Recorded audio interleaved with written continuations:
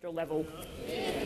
Thank you, Senator Smith. The time is now for question time, and I'll move first to Senator Ruston.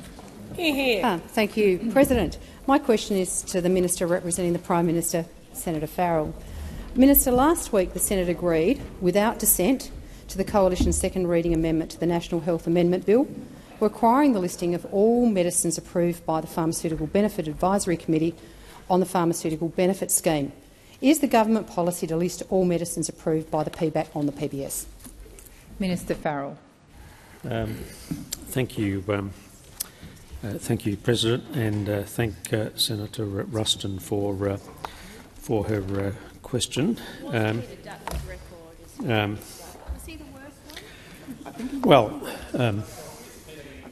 it a COVID attack? Well, of course, we have seen what the Liberals do when they are in control of the health budget, and of course we've seen what Leader Dutton did when he was. Senator Birmingham, wait to be called. Senator Birmingham. President, a point of order on direct relevance. As you point out, interjections are generally, indeed always, disorderly, but you allow some degree of latitude. But what we outrageously have here is the Leader of the Government in the Senate responding to interjections that are really not interjections, they are prompts from the ministers sitting behind him. The opposition, the coalition, was silent as the minister was answering. I'm going to ask you to draw him into the question. Order. Senator Birmingham, order. I'm waiting. Senator Birmingham, you got 2 feet. Please do the respect and listen to my response. That is not a point of order, but I am going to remind the Minister of the question, Minister Farrell. Thank you, President. And of course, it was the Curtin and Chifley governments that took the first. Well, it's worth putting it in its historical context, because I mean I won't repeat what I said earlier about Leader Dutton's performance in this area, but it is worth pointing out that the Curtin and Chifley governments took the first steps to make medicines affordable for all Australians post the Second War. Minister Farrell, please resume your seat. Senator Ruston. President, on a point of order in relation to relevance, I would ask you if you could reflect on the minister's answer so far to this question, which I believe has gone in no way to my question that was very specifically targeted to a vote in this chamber or an agreement in this chamber last week to say that all medicines that were approved by PBAC would be listed on the PBS. I'd ask you to draw the minister's attention to the question. Thank you, Senator Ruston, and I'm sure you noted that I have already directed the minister to your question, and I will direct the minister again. Thank you, Minister Farrell. Thank you, President. We're listing medicines and we're making them cheaper for all Australians. The government is committed to ensuring Australians have access to affordable medicines by listing medicines recommended by the Independent Pharmaceutical Benefits Advisory Committee, the PBAC, on the Pharmaceutical Benefits Scheme. The government has delivered on our election promise to cut the cost of medications for millions and millions of Australians by reducing the PBS co-payment to a maximum of 30 per Minister script. Farrell, please resume your seat. Senator Ruston. Chair or President, on a matter of relevance again, I have not asked about the co-payment for medicines. I clearly asked about the listing of PBAC-approved medicines on the PBS. Thank you, Senator Ruston. You did refer to the Pharmaceutical Benefits Scheme, and I think the minister is being relevant, and I will listen carefully to the remainder of his question. Senator Ruston. The same point of order. They are 2 different things. Thank you, Senator Ruston. Minister Farrell, please continue. Thank you, President. Since the 1st of July 2022, the government has committed additional funding for 67 new and amended PBS listings.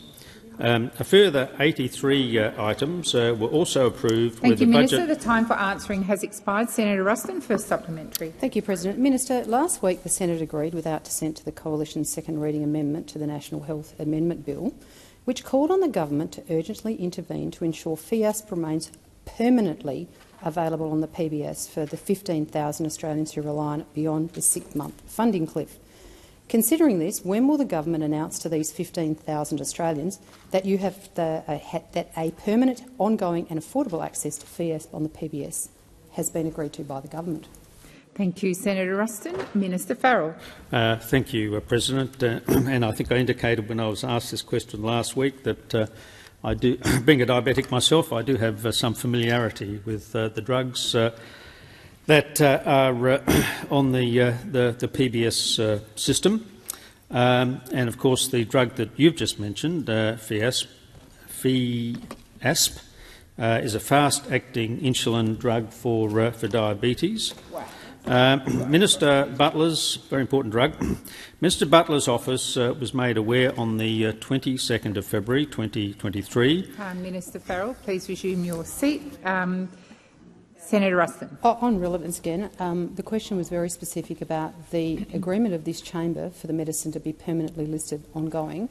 I'm just asking the minister, through you, Chair, if he could please advise when the 15,000 people who rely on this drug are going to be advised of the decision by this government to actually permanently list it. Thank you, Senator Ruston. I believe the minister is being relevant, and I will listen to the remainder of his answer. Minister Farrell. Thank you, President. And I don't know why the opposition keeps asking me questions and then stops me from answering them. But let's see how we go.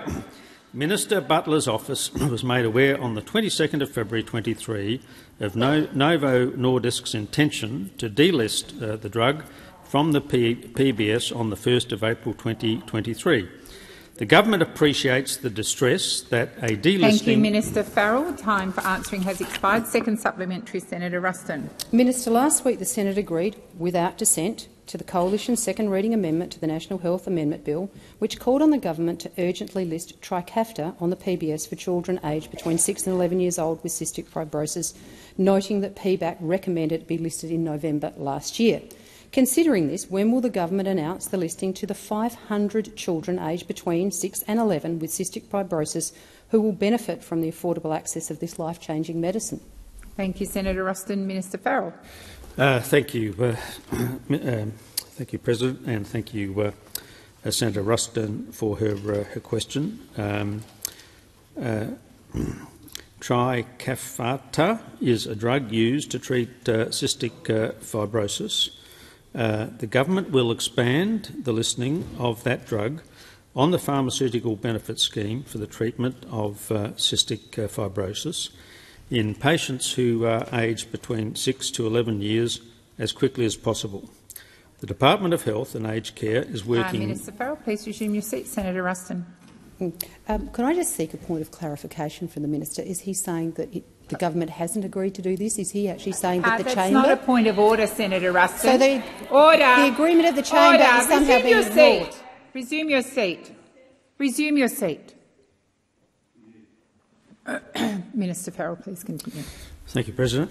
I'll repeat my answer in case Senator Ruston missed it. The government will expand the listing of the drug on the Pharmaceutical Benefit Scheme for the treatment of cystic fibrosis in patients who are aged between 6 to 11 years as quickly as possible.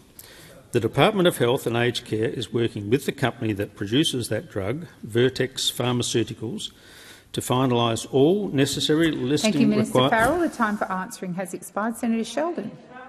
My question is to the Minister representing the Prime Minister, Senator Farrell. Over the weekend, we saw another United Labor government elected in New South Wales. And yes, we are all pleased. It was a clear message that the people of New South Wales want government to focus on the things that matter to them rather than focusing on internal party divisions and political point scoring. How will the Albanese government work with the New South Wales government to deliver meaningful outcomes for the people of New South Wales? Senator Sheldon, and indeed— please resume your seat. Calling out across the chamber is incredibly disorderly, and not only that, it's disrespectful, because I've got a senator on his feet seeking to ask a legitimate question. Minister Sheldon, please continue. How will the Albanese government work with the New South Wales government to deliver meaningful outcomes for the people of New South Wales and indeed all of Australia? Thank you, Senator Sheldon. Minister Farrell. Thank you, President. And can I congratulate, on behalf of the rest of your Senate colleagues, Senator Sheldon, for the terrific work that you put into the wonderful result on the weekend. And over the weekend, the people of New South Wales had their opportunity to have a say, and they spoke with a loud and clear voice as they voted for a fresh start under the terrific leadership of Chris Minns and Labor. The people of New South Wales echoed the messages that we heard last year from the people of South Australia, from the people of Victoria and for the people of Australia when they voted for Labor governments. People voted for Labor governments because Labor governments are focused on tackling the issues that matter to Australian people. People voted for Labor governments who are focused on their needs as opposed to the internal party fights as those opposite continue to do. We welcome the Minns Labor government. We will be working with the Minns government in the same way we work with all state and territory governments as we address the cost of living challenges people are facing as the result of a decade of Liberal and national neglect. We will support all state and territory governments to deliver support for Australians based on need as opposed to the colour-coded spreadsheets that the former Liberal national government relied on. And we will work with all state and territory governments to make Australians' lives better, because that's exactly what Labor governments do. Thank you, Senator Farrell. Senator Sheldon, first supplement. Senator Watt, I've called you about 4 times. Senator Sheldon. Now, it's great to hear how the Albanese government will work with the Minns government to deliver meaningful outcomes for the people of New South Wales and more broadly Australia. Can the minister update the Senate on the measures the Albanese government has already taken to make Australia lives much better? Thank you, Senator Sheldon. Minister Farrell. Sorry. Thank you, President. Thank Senator Sheldon once again for his very perceptive question about the links between the new Minns government and the Albanese government. And of course, the Albanese Labor government has been delivering meaningful outcomes for Australians over the last 12 months. In just 10 months, we've made childcare cheaper. We've made medicines cheaper. We've got an increase in the minimum wage. We've got a pay rise for aged care workers. We created 180,000 fee-free TAFE places. We've created 20,000 university places. We've expanded the Commonwealth Senior Card. We've extended paid parental leave. We supported regional first home buyers, and we've repaired international relations. We've delivered so much that I can't list it all in just the minutes that I have in this answer. But Australians can rest assured— the time for answering has expired. Senator Sheldon, second supplementary. Thank you for the very informative response. Unfortunately, many of the Albanese policies which are designed to tackle the cost of living pressures and make Australians' lives better become the subject of political games in this place. What messages does the minister have for those who are putting internal party divisions and political point scoring ahead of delivering outcomes for Australians? Thank you, Senator Sheldon. Minister Farrell. Thank you, President. Thank Senator Sheldon for his question. And I've noticed this issue too, Senator Sheldon, and sadly many Liberal and National Party members and senators spend their time fighting within their own party. They spend their time seeking to score cheap political points. They spend their time looking for the latest social media video instead of looking at how they can help make Australians' lives better, like the Labor Party does. I have a message to those opposite. Cheap political stunts don't help Australians with their cost of living challenges. They don't help put a roof over Australian families' heads, and they don't make Australian lives better. It's clear from the results in New South Wales this weekend, Australians' cheap political point scoring.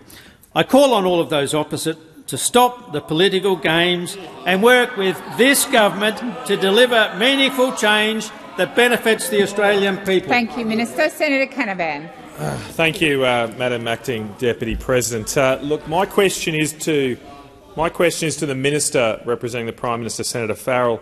In reference to the Greens' deal with the Albanese Labor government on the safeguard mechanism announced today, Mr Adam Bant, the leader of the Greens Party, has said that the Beetaloo gas field will be required from day one to offset all of its emissions, Scope 1, Scope 2 and Scope 3 for domestic use.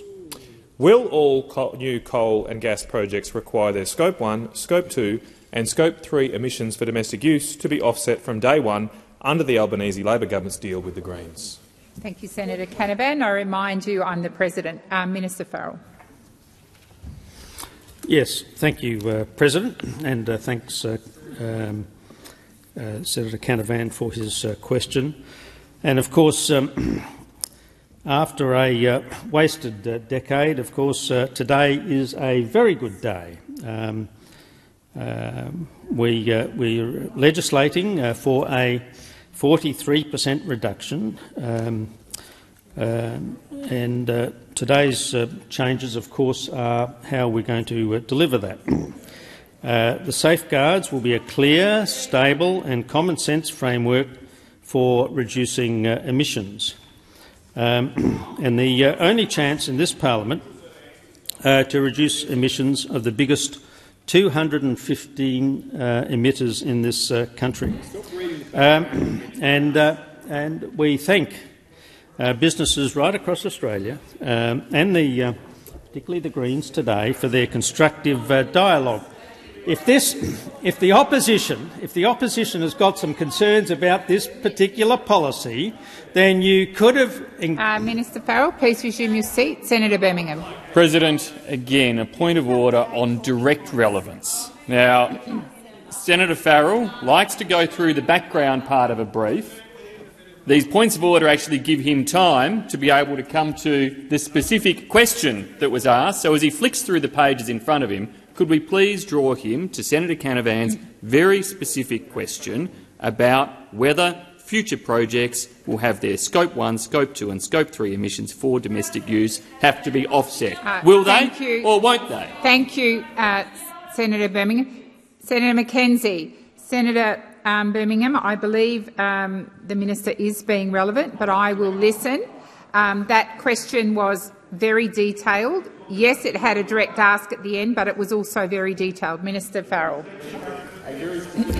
Thank you, President. And look, the reality is this, and at some point, it must going to sort of strike the coalition that when you deal yourself out of the. Minister Farrell, please resume your seat. Senator Birmingham. Again, President. Direct relevance, the question went to a substantive matter of policy, not to whatever the minister wants to say about the opposition, but a substantive question of policy. Please draw him to the policy. Thank you, Senator Birmingham. I will certainly draw the minister to the question. Minister. Thank you, President. Look, the reality is, at some point, you've got to understand when you deal yourself out of the Minister picture Farrell, by refusing to negotiate. Farrell, please resume your seat. Senator Birmingham. President, you did just draw the minister to the question, and he is flaunting your ruling, ignoring your ruling, showing disregard. I urge you to please be proactive in reminding him of that, or if need be, sitting him down if he continues to ignore you. Senator Birmingham, I have drawn the minister to the question. I am. Senator McGrath, order. Minister, I ask you to direct yourself to the. Minister Farrell, please resume your seat. Conversations across the chamber are disorderly. I've called the minister to the question. I'm going to call the minister to answer the question. Minister. Thank you, President, and I completely reject the suggestion that I don't respect the chair, because I do. Now, the Safeguards framework will help deliver the commitment of Scope 1 emissions, given the cross-jurisdictional nature of Scopes 2 and 3 emissions. The government will refer Scope 2 and 3 emissions to the Energy and Climate Ministerial Council. Thank you, Minister. Senator Canavan, first supplementary. Thank you, President. In his statement, Mr Adam Bant has said that the deal will stop many of the 116 Australian coal and gas projects that are in the pipeline for construction. Is this correct? Based on government analysis, how many projects will be stopped? Senator and how Watt. many Australian jobs will this deal cost? Thank you, Senator Canavan. Minister Farrell.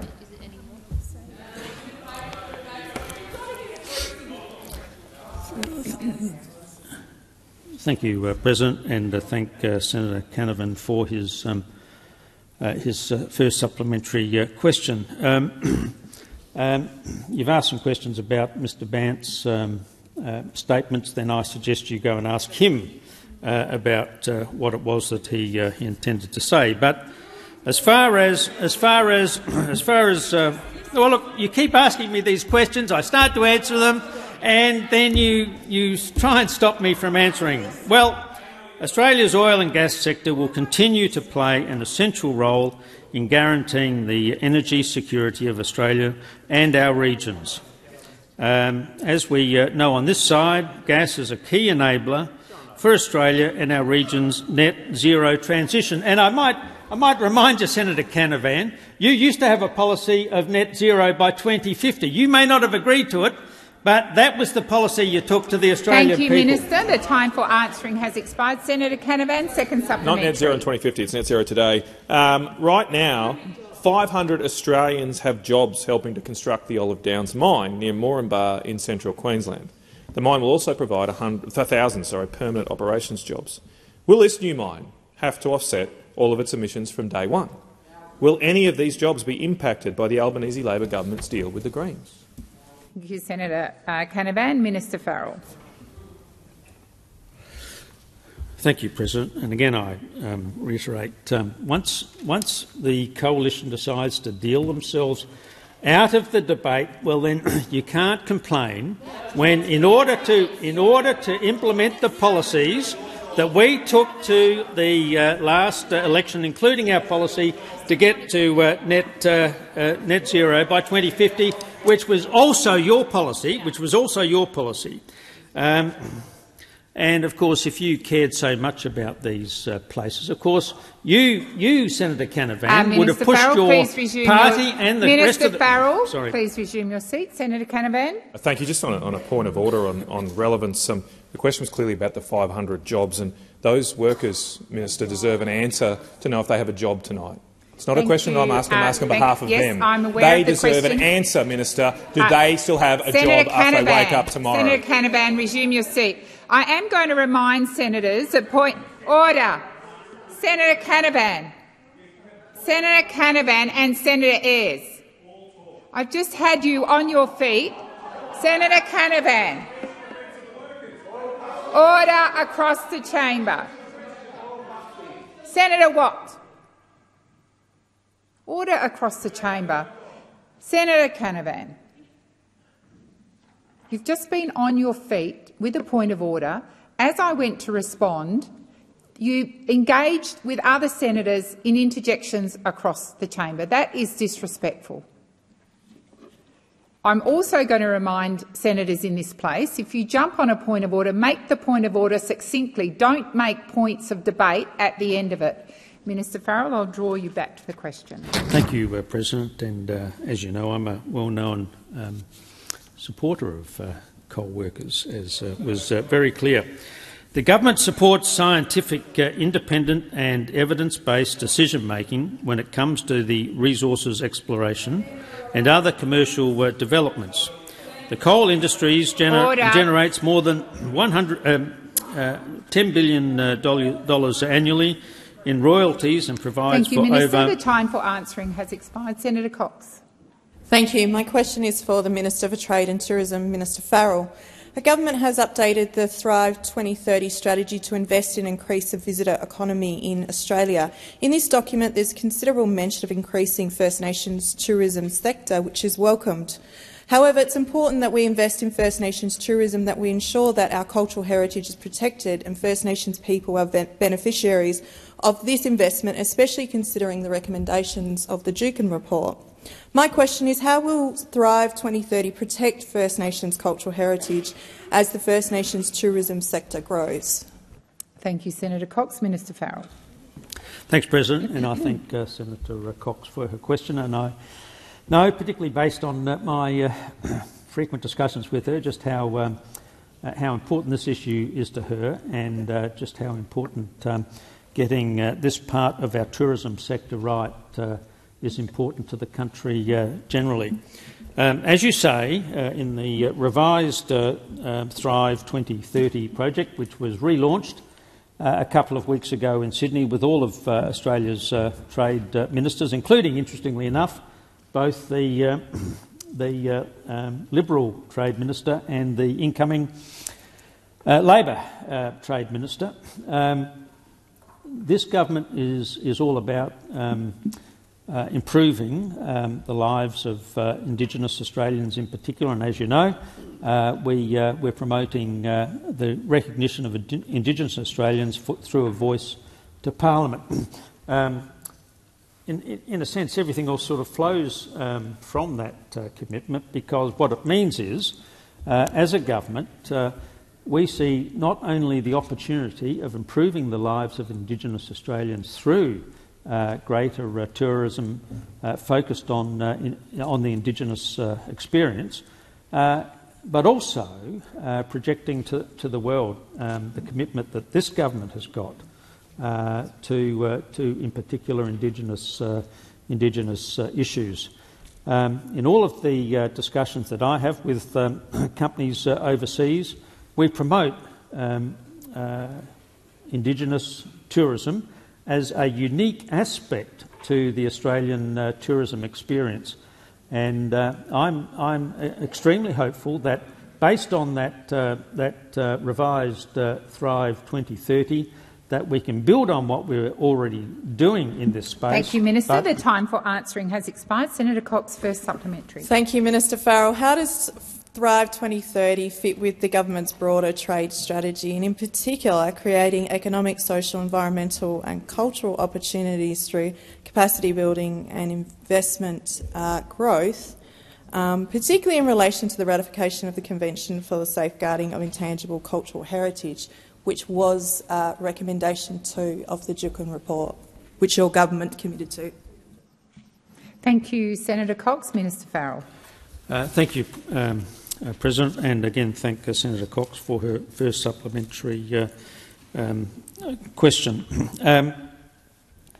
The focus of the government, of course, in terms of our trade strategy has been one of diversification. We've learnt from bitter experience that putting all of your eggs in one basket, whether it be tourism or trade or education, has some real downside risks when that particular aspect of the economy that you've devoted your resources to, there's a change of economic circumstances there. So by promoting Indigenous tourism in this country, by promoting the experience that people overseas can get by engaging in that Indigenous experience, we think that that's part of our overall diversification. Thank you, Minister. The time for answering has expired. Senator Cox, second supplementary. Thank you, Minister Farrell. How will this government, in the implementation of Thrive 2030, uphold Australia's obligations under the UN Declaration on the Rights of Indigenous People, such as free, prior and informed consent, and again the ratification in the Convention of the Safeguarding of Intangible Cultural Heritage from 2003? Thank you, Senator Cox. Minister Farrell. Thank you, President, and thank Senator Cox for her second supplementary question. I don't think you've got a government in this country more committed to raising and promoting the issues of Indigenous tourism in this country, and it's not just because it's the right thing to do. There's actually an economic advantage. In the post-pandemic world, every country is trying to get some aspect of their tourism experience which will attract tourists back to their country. This offers a real opportunity for Australia to have a unique offering which will achieve all of the... Oh, sorry, Senator Cox. Senator Farrell was blocking my line of sight. Question was quite specific about the UN Declaration on the Rights of Indigenous Peoples and free and prior informed consent, and I didn't once hear the minister refer to that. Thank you, Senator Cox. Your question also went to the 2030 matter and other matters. Minister, please continue. Thank you, President. We are committed to all of our international obligations, but more particularly later this year— Minister Farrell, the time for answering has expired. Senator Marielle Smith. Thank you, President. My question is to the Minister for Finance, Senator Gallagher. Can the minister please update the Senate about the impact of unfunded or terminating programs on budget deliberations and how the Albanese government has had to clean up the mess left by the Liberals and Nationals? Minister Gallagher. Thank you, President. I thank Senator Smith for her question, and yes, I can update the chamber on just the work we are doing to clean up the mess that's been left behind by the Liberals and Nationals when in government. We all knew that the former coalition government was addicted to spending taxpayers' money like it was Liberal Party money, and we heard Senator Rennick outline that in one of his contributions last week.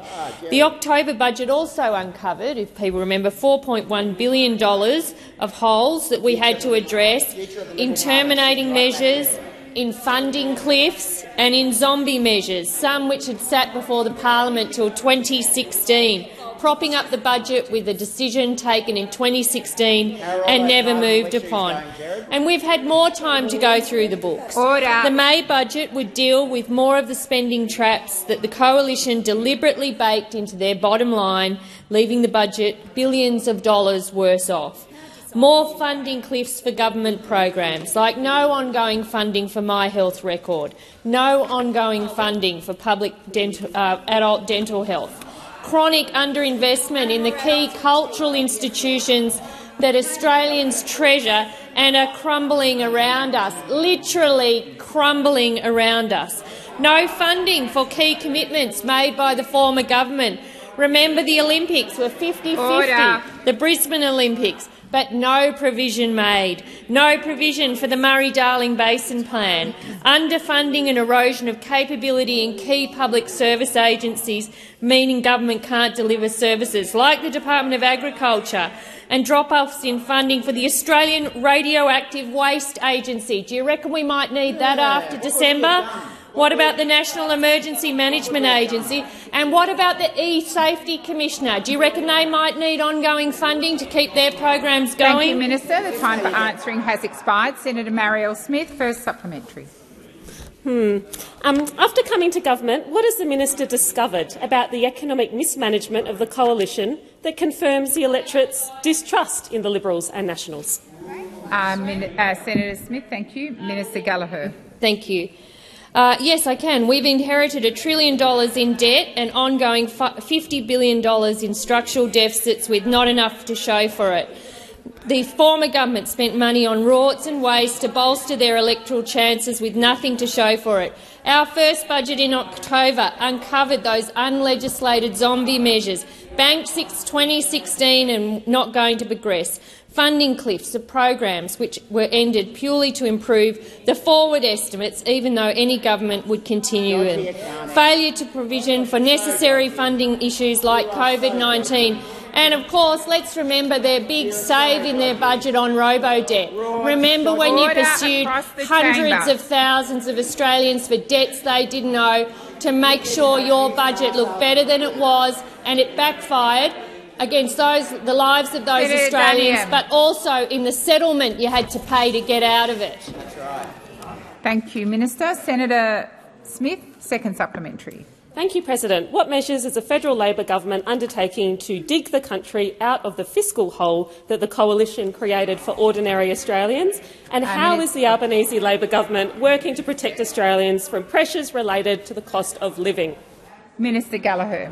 Thank you, and I thank Senator Smith for her supplementary. Well, I think the Australian people know that the Albanese Labor government is one that can be trusted, both to be upfront with Australians about the state of their budget, We are cleaning up the mess and doing the job that the Liberals and Nationals refused to do, funding the necessary services, funding the ongoing programs and addressing the spending shortfalls in key areas in the May budget. Unlike the Liberals and Nationals, our government will have the difficult conversations with the Australian people about the economic challenges that we face and make the responsible decisions to ensure a better future. Please resume your seat. Senator Hume, I called you twice. I expect you to be silent. Thank you. Minister Gallagher, please continue. Thank you. We're doing this work to ensure we can deliver for the Australian people, making room for targeted cost of living relief services that the Australian community expects. That's what Australians expect from their government, not a dodgy set of tricks and booby traps hidden in the budget to make your bottom line look better, all the while the Australian people suffer. The time for answering the question has expired. Senator Roberts. Thank you, President. My question is to the Minister for Finance, Senator Gallagher. Last week, Senator, I asked questions about the funding for the Deposits Guarantee Scheme, which was designed to protect the money in the bank accounts of everyday Australians, capped at $250,000 per account, $20 billion per bank and $80 billion total. Minister, when the scheme was brought in, the eligible deposits being protected were $650 billion. According to Schedule 9 of Budget Paper 1 of the October 2022 Labor budget, your budget, eligible deposits are now $1.2 trillion. Minister, how can $80 billion possibly protect $1.2 trillion in deposits? Thank you, Senator Roberts. Minister Gallagher. Thank you. And I think this question goes to some of the concerns that we're seeing in global financial markets at the moment, the impact on some banks overseas and some concerns that Senator Roberts is raising about the potential for impact here in Australia. And the answer is the same as I gave last week. Thank you, Senator Rennick. Would you like leave to speak to this question, or am I allowed to? Oh, you'd like to, would you? Minister Gallagher, address your comments. Sorry, President. Order. I know responding to. Senator Rennick, resume your seat. Tell us about your Masters of Applied Finance. I know responding to interjections are disorderly, but Senator Rennick's got verbal diarrhoea, it seems, this question time. He can't keep it in. And as I said last week, this is something the government is monitoring closely. In fact, the Treasurer is being briefed twice a day on what's happening overseas, and also being provided with feedback from regulators and from the banking system here. And I think it is very good, and I would think that it's something that this Senate would welcome, is the fact that our financial markets, our system, our banking system, well regulated, well led, well capitalised, with good liquidity, we are not seeing the issues that are being seen overseas. Now, I did undertake, and I'm not sure if we've done this, to provide you with a written response to the question that you raised last week, and I'll chase that if that hasn't got to you. But also, if there is anything further I can provide in relation to the answer I've just given. Thank you, Minister. Senator Roberts, first supplementary. Thank you. My constituents, as I expressed last week in the last question, are concerned. Minister, the protected amount is not indexed and would need to be increased to $380,000 per account and $115 billion overall, just to cover the same amount as the scheme did in 2008 because of inflation. Minister, will you increase the caps on the bank deposit guarantee to make up for inflation since 2008? Thank you, Senator Roberts. Minister Farrell. Thank you. Well, and in line with the answer I gave last week, of course the government would respond in relation to concerns that were raised about the operation of our banking system and the impact it was having here. We are not seeing that. I think Australians should be reassured that the Australian banking system is resilient, and all of our banks, as I said, are well capitalised, have strong liquidity coverage. Thank you. The Treasury and regulators are closely monitoring the situation about potential impacts for Australia. And when I say that, very closely monitoring. Now, I can understand that people watching what they've seen with Silicon Valley Bank and Credit Suisse and that would have raised concerns. I can understand that, and the response is that since the GFC, since the Banking Royal Commission, there are measures in place to ensure the strong performance of our banking system, and we don't have any concerns about it. Minister. Senator Roberts, second supplementary. Thank you. Reviewing the minister's answers to my 5 questions on the guarantee so far. Firstly, the guarantee has not been adjusted for inflation, and so it offers 34% less protection than when it was legislated. Secondly, the guarantee is not funded. There is no money available to implement it. Thirdly, the scheme only covers 7 cents in the dollar of deposits. Fourth, the minister has refused to commit to activating the scheme if it was needed. Minister, can you explain why constituents should not conclude, as many have, that the bank deposits guarantee is a fraud, is a lie? Thank you, Senator Roberts. Minister Gallagher. Well, I don't agree with that representation by Senator Roberts at all. And I have answered the question in a general sense by saying that if there were concerns, as we saw in the GFC, then of course the government and I presume the parliament would act. So the point I'm trying to make is that at this point we don't have concerns. We do not share the concerns. In fact, we've been given very strong reassurance by the regulators, by the banks themselves, by the systems that have been put in place by this place and the other place to ensure that we have a strong, well-regulated, well-capitalised banking system to precisely insulate from some of the financial instability that we're seeing elsewhere. So, yes, of course the government would respond if we had to. At this point in time, we are assured that it's not the case. Your time has expired. Senator O'Sullivan. Thank you, President. My question is to the Minister representing the Prime Minister, Senator Farrell. Minister, the Presidents and other representatives from the Western Australian Shires of Leonora and Laverton wrote to the Prime Minister Albanese earlier this year about the increase in alcohol-fuelled violence that is ravaging their community, children not being fed and the increase in violence against women, all following the abolition of the cashless debit card. Minister, my question, very sincere question to you is, have these reports been verified by the West Australian Police, and what information does the government have about the changes in crime rates across these communities? Thank you, Senator O'Sullivan. Minister Farrell.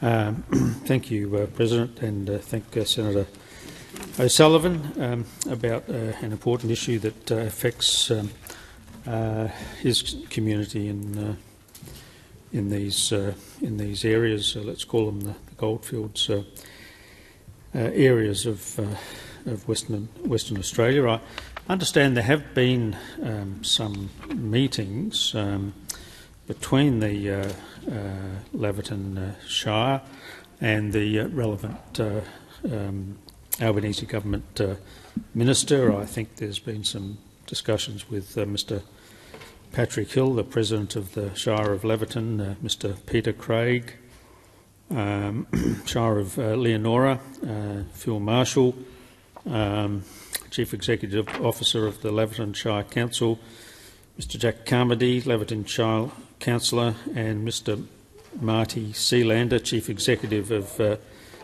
Pakenoo. And I understand those discussions and other positive discussions have been about what support services that those community leaders want to see in their community.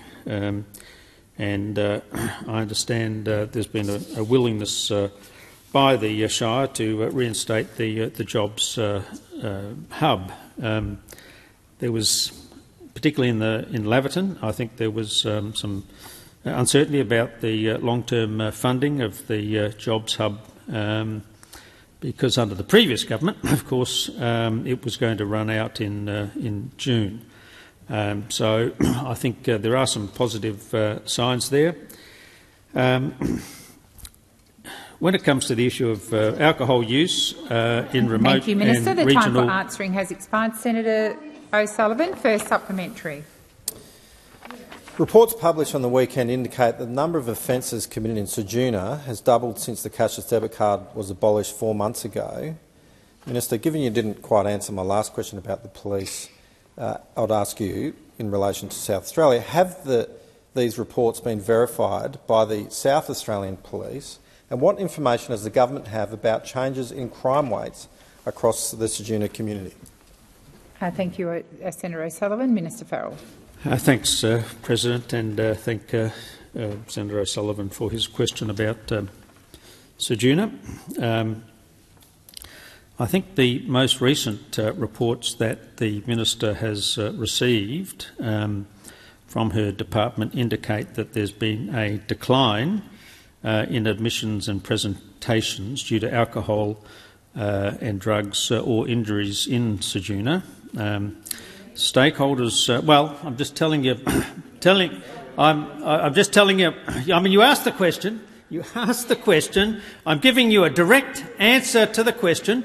You may not like the answer, but with respect, Senator Ruston, you're no longer in charge of this area. You're no longer in charge of this area. We've got a terrific minister in the person of Amanda Rishworth, who I know takes a very particular interest in issues in Ceduna. Thank you, Minister. As she the does. Time for answering has expired. Senator O'Sullivan, second supplementary. Thank you, President. Months later, why hasn't the Prime Minister responded to the correspondence from the representatives of affected Western Australian communities, and when will he visit any of the negatively impacted communities? Thank you, Senator O'Sullivan. Minister Farrell. Well, as I recollect, one of your complaints was that the Prime Minister didn't go to Alice Springs when they were having a range of issues there. And my recollection is I saw the Prime Minister and Minister Burney both attending up in Alice Springs, and I do note that in the Order. Minister Farrell, please continue. Thank you. I do note that the Prime Minister has been to. I do note. Minister Farrell, please resume your seat. Senator McGrath and Senator Watt. Calling out across the chamber constantly is disorderly. The Minister is on his feet answering a question. Minister, please continue. Thank you. I do note that the Prime Minister, I think I'm right about this, has either been to Western Australia 9 or 10 times since becoming the Prime Minister of this country, which is a lot more than in the previous 12 months. Thank you, Minister. The time for answering has expired. Senator Faruqi. President. My question without notice is to Minister Farrell, representing the Minister for Housing. Minister, reports last week revealed Australia is one of the worst places in the developed world to be a renter. Rents are a staggering 22% higher than they were in 2020, and renters in Australia are projected to pay $10 billion in rent increases this year alone. More people than ever are living in cars, caravans, and tents. More and more people are struggling to pay rent and having to make the choice between rent and food, between rent and medication, between rent and childcare fees. Will the government finally do the same thing they did for energy caps and coordinate a national freeze on rent increases and coordinate national tenancy standards? Thank you, Senator Faruqi. Minister Farrell. Thank you, President, and thank Senator Faruqi for her question. And I know her sincere concern about the plight of renters in this country, which the Albanese government shares with you. And of course, this government has been coming to the Parliament with solutions to the difficult issue of housing in this country. We know that a lot of people across Australia are struggling right now to find an affordable place to rent. We hear their concerns, and we hear your concerns, Senator Faruqi, and we are acting to address them. The answer to rental stress is a sustained boost in the supply of homes to rent, and a substantial investment in new social and affordable houses. And that's what this government is aiming to do, Senator Faruqi. The government struck a national housing accord between all levels of government, investors and industry to build the affordable homes our country desperately needs to boost the supply of new houses. In addition to the accord, we've now passed legislation for the $10 billion Housing Australia Future Fund through the House of Representatives, although I note not yet the Senate. Our ambitious reform agenda to deliver more social and affordable homes right across the country includes the widening of the National Housing Infrastructure Facility with up to $575 million available to invest in more social Thank you, Minister. The time for answering has expired. Senator Faruqi, first supplementary. Minister, the government is cutting funding for 27,000 affordable National Renter Affordability Scheme homes, while proposing a fund that gambles $10 billion on the stock market, which doesn't guarantee a cent to be spent on housing, and last year would have lost $120 million. Do you accept that currently the government's housing plan will make the crisis worse for renters? Thank you, Senator Faruqi. Minister Farrell. Thank you, President. No, I don't. Thank Senator Faruqi for her first supplementary question. No, I don't accept that proposition, Senator Faruqi. For instance, the regional first home buyer guarantee was brought forward by 3 months by this government, and more than 2,000 places have already been taken up, with hundreds of Australian families now in their new homes. With Help to Buy, a new program to help Australians get their own homes sooner. Establishing a permanent National Housing Supply and Affordability Council. The interim council has been operating since the 1st of January of this year, and it provides independent expert advice to government, but particularly developing a new national housing and homelessness plan. The government has been talking with state and territory housing. Has expired. Senator Green. Oh, I'm sorry, Senator Faruqi. Please, second supplementary. Minister, the government's own National Housing Investment Corporation has reported that Australia needs at least $15 billion a year in investment in public, community and affordable housing. How does the government justify proposing to spend $368 billion on nuclear attack submarines and only a maximum of $500 million on housing? Thank you, Senator Faruqi. Minister Farrell. Thank you, President, and thank Senator Faruqi for her second supplementary question. I think with due respect, Senator Faruqi, I think you're conflating two separate issues. One of the obligations, like it or not, that federal government have is to ensure the defence and security of Australia, and the Albanese government takes that issue seriously. And that's why we've made some announcements in the last couple of weeks in terms of defence. We are bringing to this parliament a very significant reform package in terms of housing, which will, we believe, assist both people getting into their own homes, but more particularly renters, ensuring that they have an opportunity to rent and there's downward pressure on those rents. Can I say this? That project of this government was much more likely to succeed. Thank you, Minister. Your time has expired. Senator Green. Thank you, President. My question is to the Minister for Emergency Management and the Minister representing the Attorney-General, Senator Watt. Can the Minister explain why funding certainty is important for essential government functions like emergency management and national security, and what happens when governments don't plan for the future by providing that certainty? Thank you, Senator Green. Minister Watt.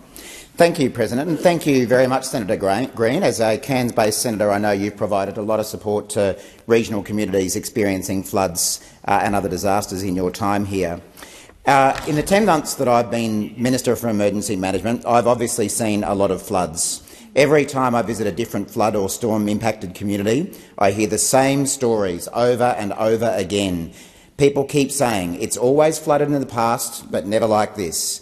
Or they say, this exceeds anything we've ever seen before, or this isn't normal. And this pattern was evident all the way back in 2019 with the Black Summer bushfires, when we saw unprecedented fires in Queensland rainforests, when we saw the entirety of Kangaroo Island under a bushfire warning, and when we saw fires across New South Wales and Victoria burn for months.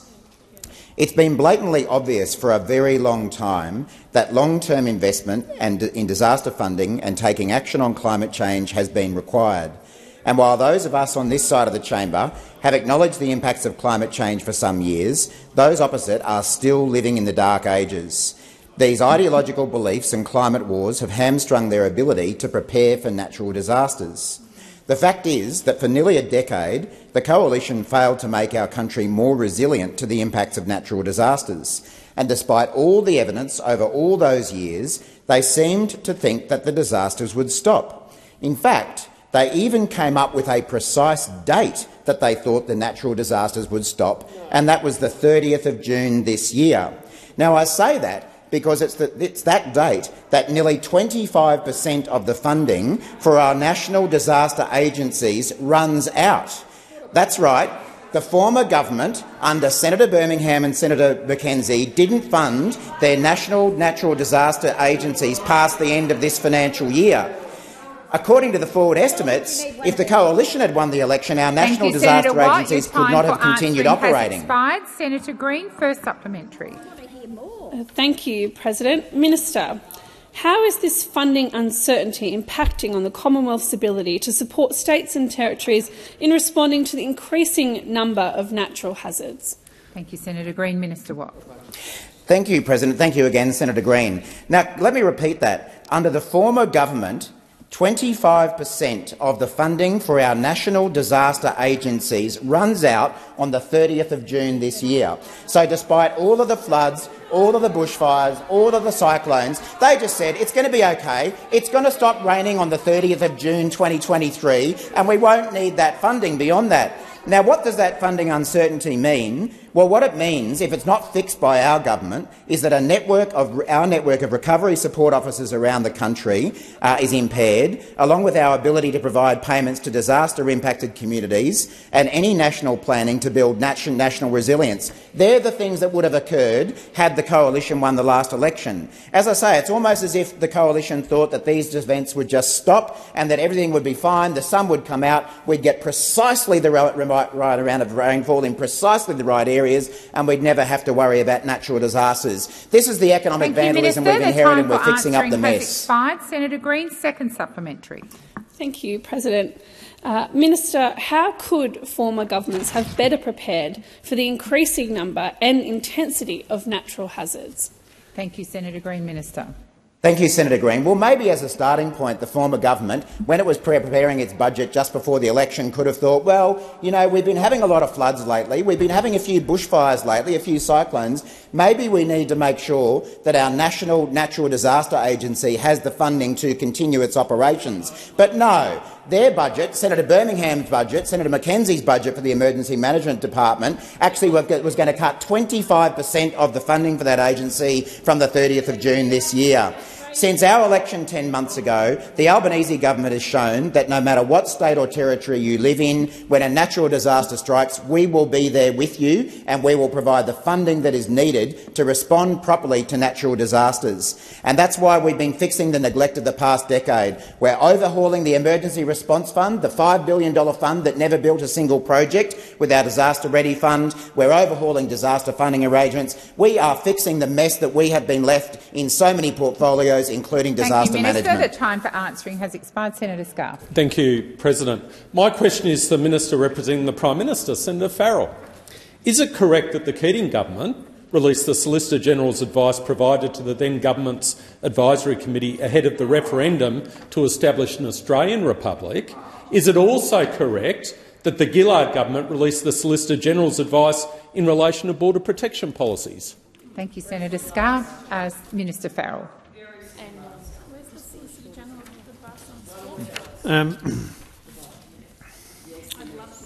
Look, I don't know the answer to either of those questions, but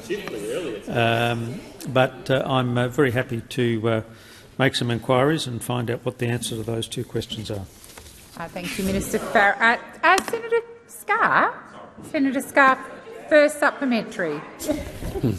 Well, Senator Farrell, I can save you the work and say it did. And given these precedents, including the provision— Just a moment, Senator Scarr. The senator knows the answer to the question. Why? What's the point of asking me the question? Minister Farrell, that is not a point of order. Senator Scarr. Given these precedents, including the provision of Solicitor-General's advice for the last proposed referendum to change the Australian Constitution, will the Albanese Labor government make the Solicitor-General's advice relating to its proposed constitutional amendment available to the Australian public and the Parliamentary Select Committee that it proposes to establish? Thank you, Senator Scarr. Minister Farrell. My understanding is that the Attorney-General is not proposing to make that advice public. Thank you, Minister Farrell. Senator Scarr, second supplementary. Thank you, President. On what public interest ground? On what public interest ground is the Albanese Labor government refusing to release the Solicitor-General's advice relating to its proposed constitutional amendment prior to Australians having to cast their votes on it? Thank you, Senator Scarr. Minister Farrell. Thank you, President. Thank Senator Carr for his second supplementary question. I'll ask the Attorney-General to come back with an answer on that question. Thank you, Senator Farrell. Senator Farrell. I ask that further questions be placed on the notice paper. You're too slow.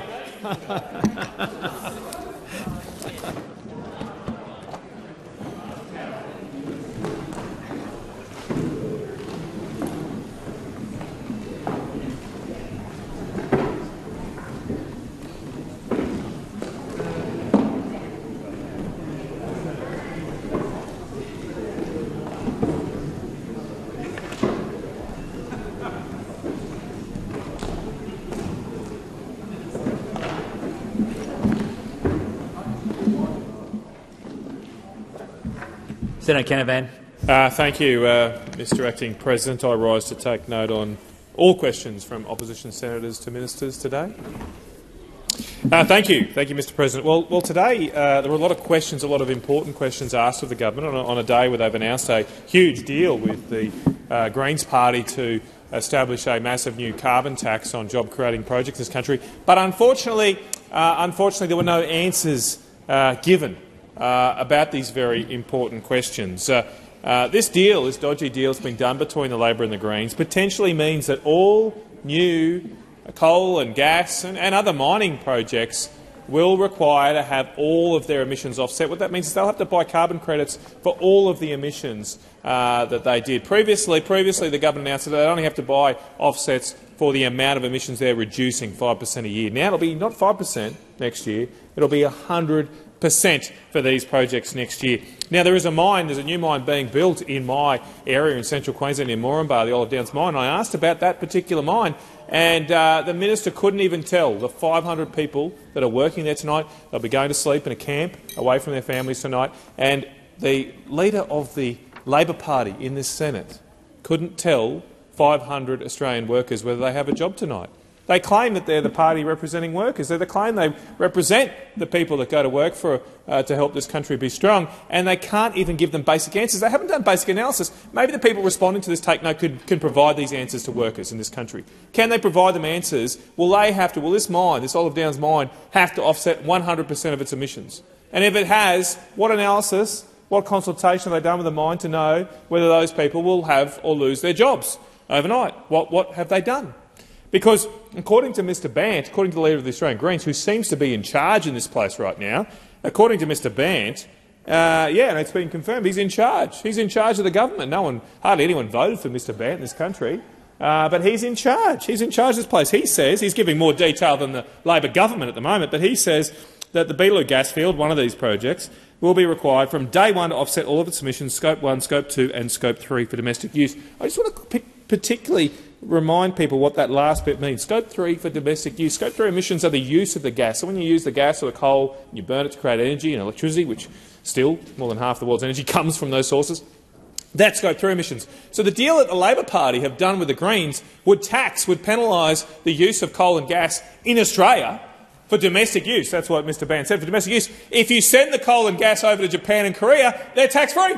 Or China, tax-free. How absurd is this?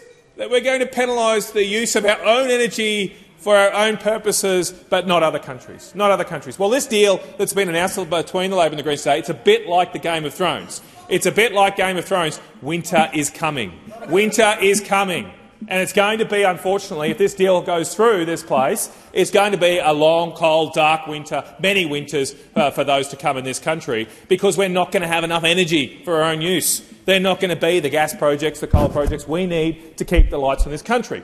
We know, and the government knows from the Australian Energy Market Operator, that we are facing massive gas shortages the next few years. We have a huge problem that the Bass Strait is declining as an oil and gas producing field. We need to replace it with new projects like Narrabri in New South Wales, like hopefully the Beetaloo in the Northern Territory. The Greens want to stop it, we know that, but they are going to mean that people have to pay massive amounts for their power. If you think your power bill's bad now, wait until we stop all new coal and gas projects in this country. We still need coal and gas for more than 70% of our electricity needs. Wait till we stop all those, and then see what real pain looks like in your power prices. We'll be paying what they are in the UK and Europe and Germany before you know it, and that will hurt poor people in this nation. And the Australian Labor Party here is an absolute embarrassment that they cannot answer questions right now about the impact of these policies, because these policies will mean that there are more than 1 million Australians that rely on the mining sector for their jobs now face uncertainty. And keep in mind, it's not just coal and gas. Lithium mines, nickel mines, copper mines, they're all captured by the safeguard mechanism too. They use a lot of diesel. Senator Sterle knows this. They don't have a lot of electricity in some of these parts of Australia. They have to use diesel, and they're captured. And so why would we put restraints on mining the very resources we need to have batteries, wind turbines and all this other stuff? How stupid are we? They're going to put a massive constraint, basically a big stop sign to nickel mines, to lithium mines, the stuff that they think they need, they claim they want to power the world. This is going to be an absolute disaster for this country, and every power price rise, every blackout is on the heads of the Greens and Labor parties that are in charge in this place. Senator Sterle. I clarify the record before I respond. So, in her first question to Minister Farrell, Senator Ruston stated, and I quote, "Last week the Senate agreed without dissent to the Coalition's second reading amendment to the National Health Amendment Bill, requiring the listing of all medicines approved by the Pharmaceutical Benefit Advisory Committee on the pharmaceutical benefit schemes." Unquote. This is a mischaracterisation, Mr Deputy President, of the government's position. Whilst we did not call a division, the government did not support the second reading amendment for the reasons Senator McCarthy outlined in her summing up speech when she stated, and I quote, "There are long-standing considered processes for PBS listings through PBAC, not second reading amendments." Unquote. Now, Mr Deputy President, I'd like to touch on the question that was asked of Senator O'Sullivan to Minister Farrell and about the cashless welfare card. Now, it is an extraordinarily well-known in this chamber and outside of this chamber. I am a loyal member of the Australian Labor Party, but I had a bit of a different view on the abolition of the cashless welfare card. I believe that it was not the silver bullet. I honestly believe we could do a lot better. But I made it very clear here in this building on a number of occasions, talking to my mates, the Aboriginal leaders in the Kimberley, that there were mixed views. I also remember the passionate arguments when it first started, not in Leonora and Laverton and Kalgoorlie, but certainly up in Kununurra and then into Wyndham. And I remember the leadership in Kununurra of the Indigenous corporations and communities up there, my very dear friend Ian Trust, Lawford Benning, Teddy Carlton, and I remember the passion in the speeches because as they had made it very clearly to me what was happening up in the Kimberley, I'm only talking about the Kimberley, I know it happens all over Australia, it was not unique to just Aboriginal communities, but they were sick of seeing their children being buried, they're sick of seeing their population, their people being buried way too early, and they wanted change, they wanted something different. Unfortunately, the card didn't deliver what was hoped it would deliver. It split the community. There's no argument about that. But I do want to say this. I think it's disingenuous that a lot of us sitting here in Canberra, this is not a slight on Senator O'Sullivan, because Senator O'Sullivan works very hard up in the Kimberley, like I do. Senator O'Sullivan and I are both co-chairs of the Guruma-Yaniyu, the men's shed in Fitzroy Crossing, and I know Senator O'Sullivan's commitment to Indigenous advancement in his previous life working for Minderoo. But I must say this, Mr Deputy President, I have worked in Indigenous communities in the Kimberley longer than any other senator in this building. And I'm not saying that I've got all the answers, I don't. But one thing I take dearly as I wander through the Kimberley, not only in my role as a senator, but in my role that I provide pre-loved furniture to communities in Fitzroy Crossing, to supply bedding through Fitzroy Crossing, to supply, this is all donated stuff, road trains are the stuff, where my mates in the trucking industry throw a prime mover at me, 3 trailers, 2 dollies, and I run all that pre-loved furniture up to the Kimberley in Fitzroy and in Kununurra to help service those in remote communities through Kununurra, Wyndham, Warm and Halls Creek. We've even had people coming from Balgo to get hold of this second-hand furniture very, very cheap, and we create the opportunity for Indigenous people to get training and employment throughout the Fitzroy Valley and through the East Kimberley. But it really does point to one thing, and I must say this. I cannot stress through all my tours, through all my meetings, through all my conversations in the Kimberley for the last 30-odd years as a truck driver, longer, 40 years as a truck driver and also as a senator, that there is one thing that Aboriginal leaders say to me, whether they're male, whether they're female, whether I'm talking to the Women's Resource Centre or whether I'm talking to training and employment service providers or I'm talking to health providers or those in the justice system. My Indigenous leaders and my Indigenous friends throughout the Kimberley make it very, very clear to me. When I go there, they say one thing to me. There is one common denominator. And they say, Glenn, when is someone going to listen to us? When is someone in Canberra or in government actually going to ask us what we want? I cannot think of a more powerful reason to stand up and support the referendum, to deliver the voice so Indigenous people can actually have their say and they can actually be listened to. I cannot wait for the referendum. And I applaud everyone in the Aboriginal communities that I work and represent. I will be there alongside you, for you and with you. Senator Bragg. Deputy President, and I rise to take note of the answers as well given today. I take the point Senator Steele makes about this issue. I think it's a fair point that we haven't done a very good job of listening to people when we've sought to make policy in this country over the last 250 years, and there are a range of views on how this should be done. And when you travel into remote parts of the states we represent, you'll get a range of views about how that could be improved.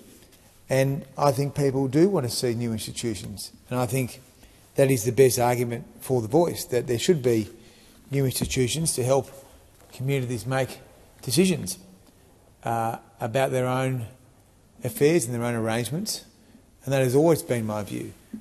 And we're now at a point in time where there is going to be a referendum.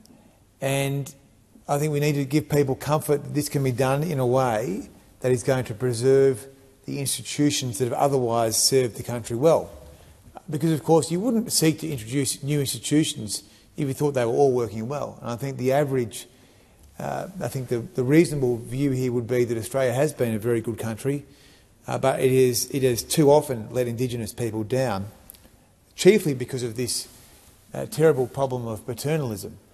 And that is what these initiatives are about. And so, as someone that wants to recommend a yes vote, I would like to understand exactly what the advice is. I think that's a reasonable proposition. And I'm not seeking to make any political points here other than we want to make sure that this is a safe change for our Constitution. I think it is a reasonable point that there could be cases where the Voice as a new institution or as a institution that's been running for some time would seek legal remedies through the High Court. That may be reasonable from time to time. But the point here is we wouldn't want to see a situation where things were extraneous to the core function. And that is the question for me, is are the words that were released last week good enough to ensure that the Voice is going to be effective, it is going to have all the power it needs, but it isn't going to bung up the system of government we have and bind up the courts? Now that's the question. Now, there may be good reasons why it can't be released, I don't know. It appears to be the case that there are conventions here, or there have been precedents where advice has been released in connection with referenda. But if there is a good reason, then I look forward to understanding that when we hit the committee stage of this process, because I understand that there is to be a joint committee of the Parliament which will look at this bill, this Constitution Alteration Bill. That's what we're talking about at the moment. And that will be the opportunity to ask the Department in the hearings about this wording. Now, if the advice isn't going to be provided through the usual way, then I'm sure that the committee can find a way to get a sense of what the Department's view is, but also the various legal minds. And there are many former High Court justices and other legal people with much bigger brains than mine that are offering their view on this wording. And people will have to make a decision about whether they are prepared to support or oppose something based on the legal interpretation of various people. And these people will be in the Department, there'll be the retired judges, there'll be people who are working in the law today, and we will all have an opportunity to hear from those various minds. And I look forward to doing that and then landing a position. But I would say, and I'd repeat myself again, that I don't think this is a good place to play politics. But I do think it would help if we could have the advice, or at least some sanitised version of the advice, so that we could be more satisfied that these changes that were made last week are going to be satisfactory. Because I personally have an open mind about these changes, but I don't understand the genesis behind these, frankly, new changes made last week. Senator Payman. Thank you, Acting Deputy Chair. There's one thing that my good friend Senator Bragg and I agree with, and that is that the previous government could have done better. And they had 10 years, almost 10 years in government, and we saw what the outcome was. And, you know, if laughter is medicine, then the track record of those opposite in government must be curing the world, don't we think? I would like to take note on what Senator Canavan's question was to the Minister, and he said winter is coming. Well, Senator Canavan, winter may be coming, but the Albanese government is manning the walls whilst your party is bickering on who will sit on that throne. You know, we saw in the election just over the weekend, and if anyone missed out, let me just remind you that those opposite lost in New South Wales. You suspended your whip in Victoria, and you don't exist in WA, but also you don't participate here. So it's just one way of Australians saying that they've had enough. They really have had enough of your decade of delay, denial and destruction, and they want to see action. And you sit there asking us, what are we doing for workers? What are we doing for Australians out there who are doing it tough? What are we doing with the housing crisis? What are we doing with climate change? Well, let me just tell you that with the announcement today, Australia is one step closer to achieving net zero by 2050, with confirmation that we've secured additional parliamentary support for the safeguard mechanisms reforms. Now, these are overdue, sensible reforms which ensures Australia's largest emitters are competitive in a decarbonising global economy, and that they're doing their fair share. They're making their fair contribution in ensuring that we reach that reduction target. Now, those opposites have, of course, made themselves irrelevant despite calls across industry for bipartisan support for these reforms. You know, these reforms are the chance, our first chance in over a decade to implement transformative climate change action that gets us towards net zero and has broad support across economy and community. You know, we've had extensive consultation with business groups, with industries, with community groups, and this is what they've been crying out for way too long. It has been carefully designed. These reforms have been carefully designed to cut pollution in our biggest industrial emitters while minimising costs and allowing flexibility at least cost abatement opportunities to be deployed. Now, the Albanese Labor government recognises that Australians and Australian industries out there are smart. They'll choose the least cost abatement, and these reforms allow them to do that. Now, unless the Parliament passes government safeguard reforms, Australia's 2030 emissions reduction projections will be 35%, not 43% as we legislated. So no MP or senator can criticise this government about emissions reductions targets and say that they're not good enough if they then come into Parliament and vote against policies to achieve emissions reductions. Now, it's important to understand that there are sensible and prudent buffers in the scheme which take into account the possibility of new entrants. You know, we've been hearing from those opposite who I think are probably suffering from delusions of adequacy. They think that, you know, they've done so well in the last decade and we're not doing enough in the last 10 months. But I'd like to highlight and remind you who the Australian people trusted and put in government. Who elected us to be the adults in charge to fix the mess that your government put us in? You know, we know ScoMo doesn't hold a hose, but can any of you hold a hammer to fix this mess? Senator Little. Thank you, Deputy President. We know that ensuring continued and improved access to affordable medicines is now more important than ever, with the cost of living continuing to put significant and rising pressure on all Australians. It was great to see the government pass the Coalition's amendment to their National Health Amendment Bill last week, which noted the Coalition's strong record on affordable medicines and called on them to intervene in the removal of FIASP on the PBS, to urgently list Trifafta for children and with cystic fibrosis, and to commit to listing all medicines on the PBS that have been recommended by PBAC. It is important to acknowledge the importance of the government continuing the former Coalition government's record on the PBS, which has ensured affordable access to critical medicines for all Australians.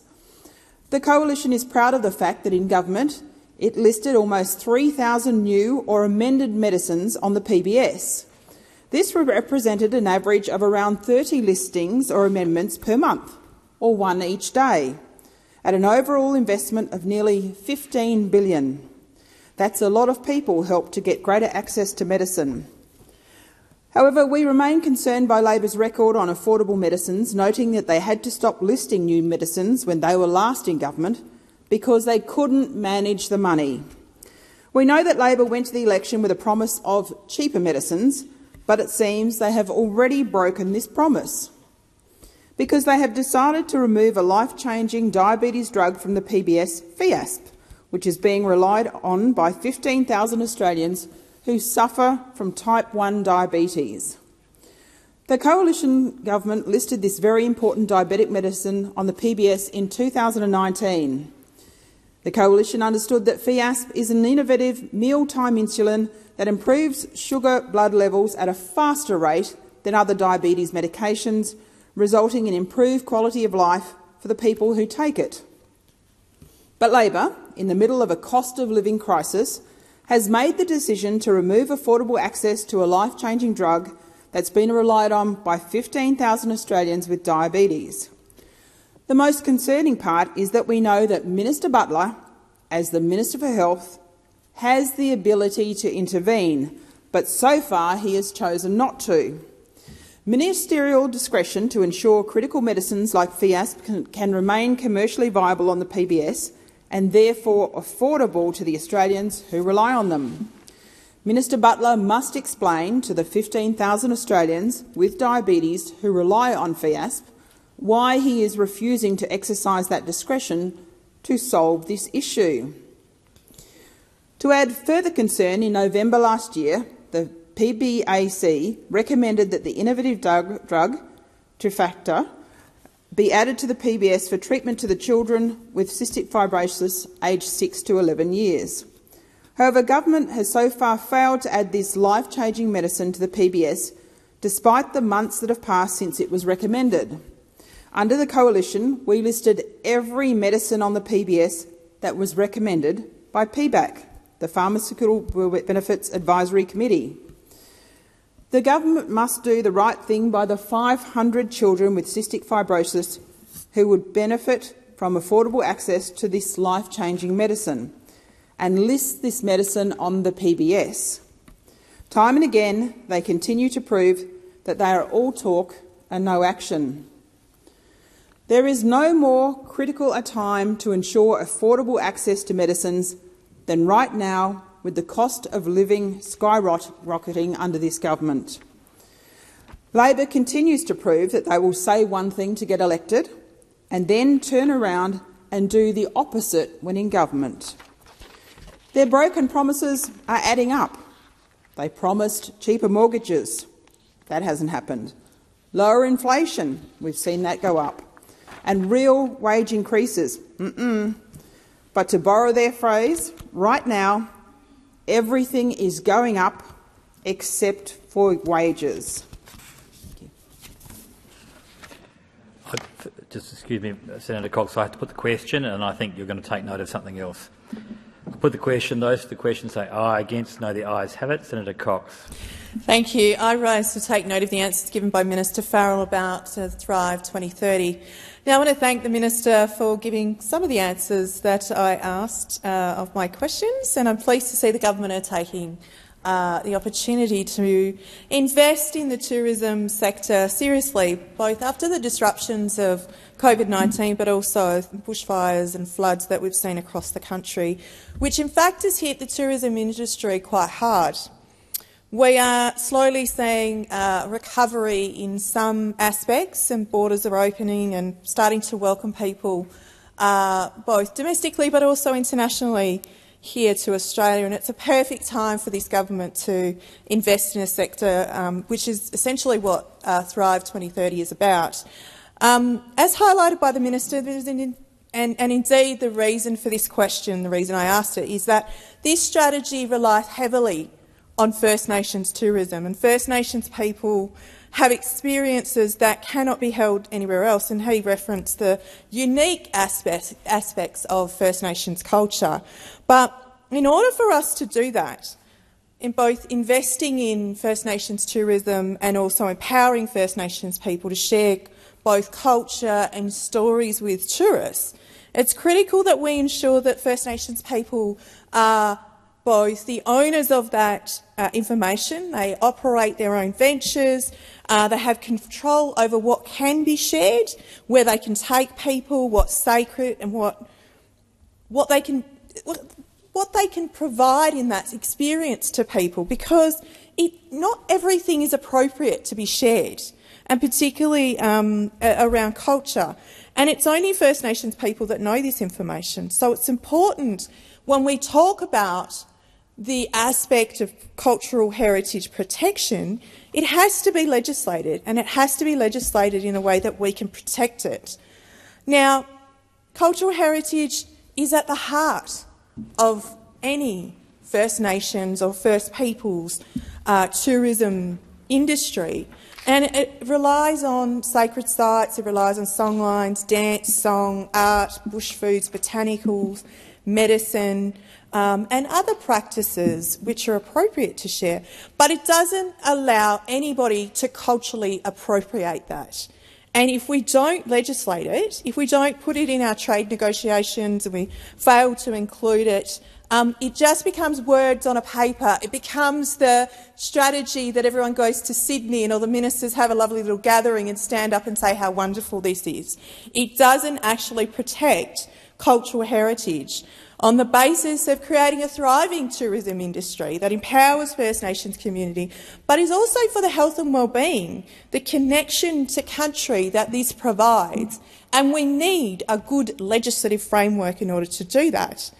Now, in First Nations communities, we don't see ourselves as separate to nature. So this is why, last week I was at the World's Indigenous Tourism Conference, so the week before, talking to people globally about the experience of sustainable tourism and how we can ensure that we are providing both economic, environmental, social and cultural factors into protecting our cultural heritage, so that the experience of Juukan Gorge, 40,000-year-old rock shelters in the Pilbara, in my home state, the destruction of those was at the forefront of people's minds, because internationally there were headlines about how tragic this was, how the system failed at all levels to protect First Nations cultural heritage in this country.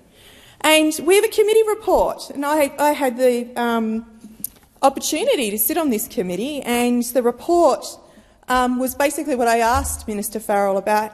When are we going to see those minimum standards included in legislation and good regulatory frameworks that allow cultural heritage to be protected in this country? Because without cultural heritage being protected, we have nothing to show people when they come here.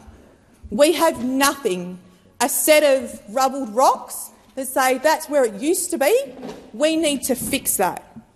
And the reports, funnily enough, the title is Never Again. So it never again should happen that we are in this situation.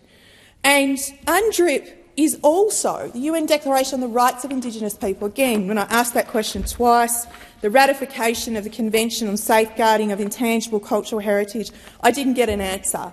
I look forward to working with this government, though, in continuing to pursue First Nations cultural heritage and tourism in this country. I put the question. Those for the question say aye. Against no. The ayes have it.